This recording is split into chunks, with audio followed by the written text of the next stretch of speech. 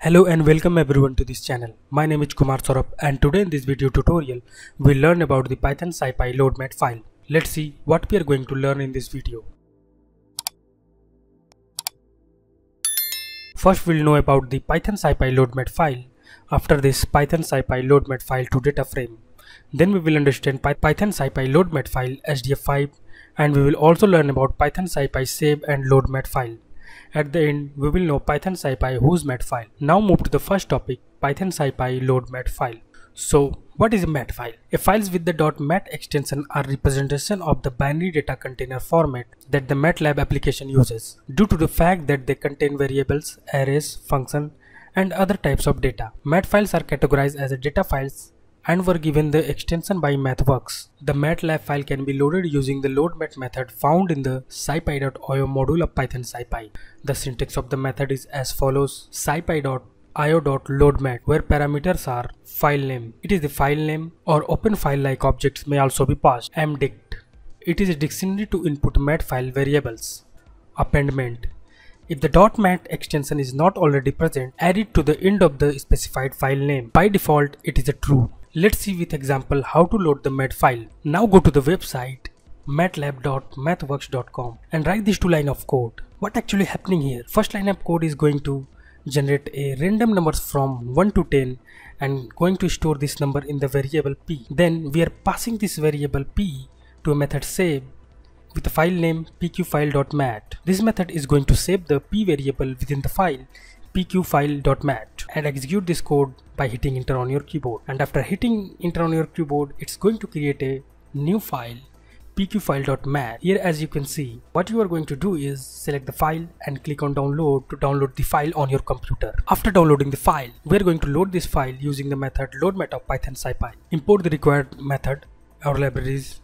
So here we are importing loadmat method from the library scipy.io. Execute the code, then pass the path of the file where it is downloaded on your computer to a method loadmat to load that file. Execute the code. From the output we can see that this method loadmat shows all the information about the file, like a header and the version of the file, and it also shows the variable name and its values. Like here we can see this is the array values that is generated by the rand method.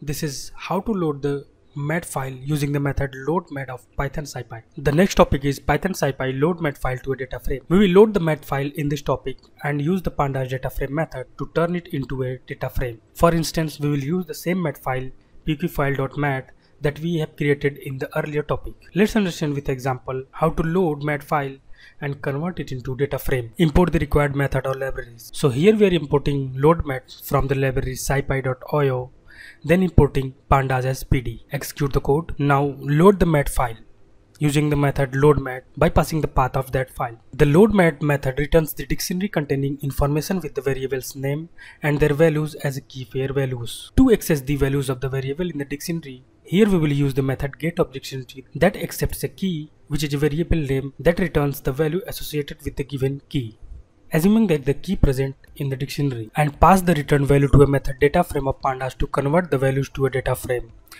Execute the code. Now view the converted mat file to a data frame. Execute the code. From the output we can see we have successfully converted the mat file variables to a data frame. The next topic is Python SciPy load mat file SDF5. The method loadmat cannot load the SDF5 or H5 type of file. We will use the package h5py to load the mat file. The h5py package is the Pythonic interface for the SDF5 binary data format. It enables us to quickly and simply manipulate vast numerical data using numpys. For instance, multi-terabyte datasets that are kept on the disk can be divided up as if they were actual numpy arrays. A single file can hold thousands of datasets, each categorized and labeled as desired. Let's load the file with the extension SDF5. Now again open the website MATLAB and execute these 4 lines of code. So here we are going to create a file myrndarray.h5. So to create a file in MATLAB, we use the method h5create. And we have passed this file name to a method with a dataset name ds1 and the size of the file 5x10. Then we are creating new variable myrnd_data using the method rand, which will generate a random numbers from 5 to 10 and going to store that number in this variable myrnd_data. Then pass this variable to a method h5write to write this variable to the above file that here we have created. So the file is myrndarray.h5. So in this file we are writing the variables myrnd data. Now use the method h5disp to display the information about the file that we have created. So execute the code. So as we can see here, the file name is myrndarray.h5 and dataset name is ds1 and the size of file is a 5x10. As we can also see here in the current folder section, the file is created. Now download this file on your computer by clicking on download button here and load this file using package s5py. If the package s5py doesn't exist on your computer, then execute the code pip install h5py and hit enter from your keyboard. As from the output we can see, it says this requirement already satisfied. It means I have already installed this package on my computer. Now import the package using code import h5py. Execute the code. Then h5py has a method named file that we can use to read, write and create a file. So this method accepts two parameters. The first one is a file name and the second one is a mod of file. So first we have passed the path of the file wherever it exists on our computer. Then we have passed the mod of the file. Mod means what we are going to do with this file, whether we are going to read this file, write this file, and we are going to create this file. So for reading file we use R mod. For writing we can use R+. For reading and writing and creating we use A. Execute the code. To know about this file we are going to use the method get of dictionary. So here we are using method get and pass the name of the dataset as we have set the name of the dataset as a ds1. Now execute the code. Now from the output we can see that this is the HDF5 dataset ds1 with shape 10x5 and type f8. This is how to load the HDF5 file using the method file of package h5py. The next topic is Python SciPy save and load mat file. Since we have already learned how to load a mat file, this topic will teach us how to save and load a mat file. The method save mat of the module scipy.io will be used to save the file with the .mat extension. The syntax of the method is as follows: scipy.io.savemat, where parameters are file name. This is the file name without the .mat extension if append mat equal to true, or open file like object may also be passed. Mdict, it is a dictionary to input mat file variables. Append mat, if the .mat extension is not already present, add it to the end of the specified file name, but this argument is true by default.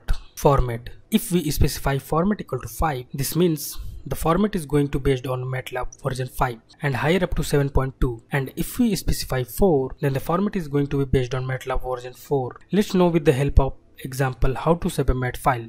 Now import the required libraries or method. So here we are importing module IO from the library SciPy, then importing numpy as np.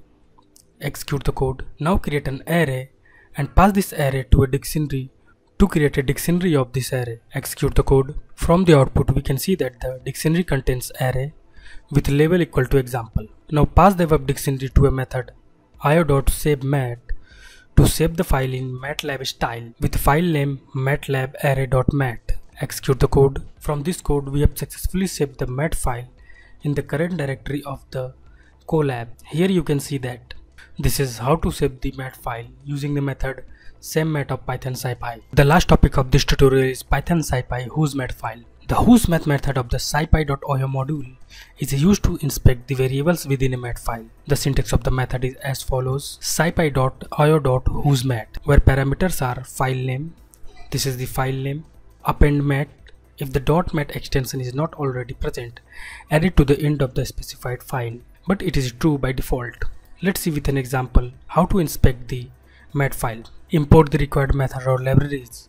So here we are importing module IO from the library SciPy. Execute the code. Now use the method Whosmat to check the variable within the mat file pqfile.mat that we have created in the first topic of this tutorial. Execute the code. From the output we can see that the pqfile.mat contains a variable p of type double. This is how to inspect the variable within the mat files using the method Whosmat of Python SciPy. I hope that you have enjoyed video tutorial about Python SciPy load mat file and learn about how to load the mat file with .mat and HDF5 extension. So at last I want to say don't forget to subscribe our YouTube channel, and thank you.